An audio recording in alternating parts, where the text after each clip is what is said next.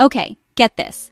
Voyager 1 has been out there, cruising through deep space for over 45 years. That's right, launched way back in 1977.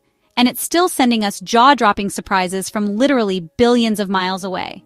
So, what's the big shocking discovery? Well, it's not just one wild thing, it's a whole string of mind-bending, science-breaking moments that keep leaving experts speechless. First, Voyager 1 just refused to quit. In late 2023, its data turned to nonsense on our screens. Most spacecraft would be toast, but NASA's team pulled off a miracle. They traced the glitch to a corrupt memory chip, rerouted commands, and, against all odds, got Voyager 1 back online. Talk about resilience.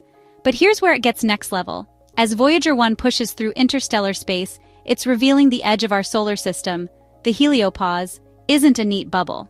It's messy, it's thick, it moves, and it's shaped by magnetic forces we barely understand. Sometimes the boundary even snaps back and forth so fast that Voyager 1 crossed it 5 times.